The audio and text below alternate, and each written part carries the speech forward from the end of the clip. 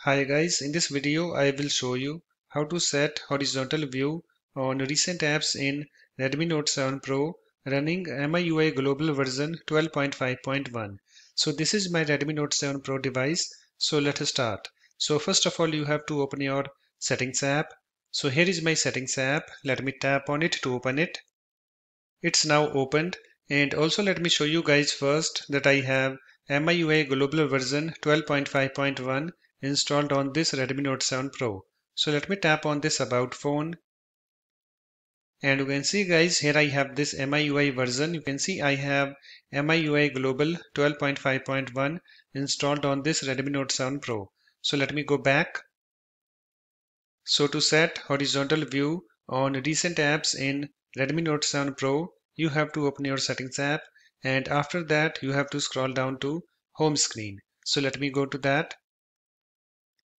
So here I have this home screen. So just tap on it. And after that you have to scroll down to recents section.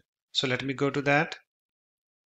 So here I have this recents, this section, and in this section you can see here we have this arrange items in recents. So just tap on it, and I have this screen opened, and you can see here we have two options, vertically and horizontally. So currently I have this vertically, this option selected, and if I go to the recent apps, you can see it is set to vertical view. Okay.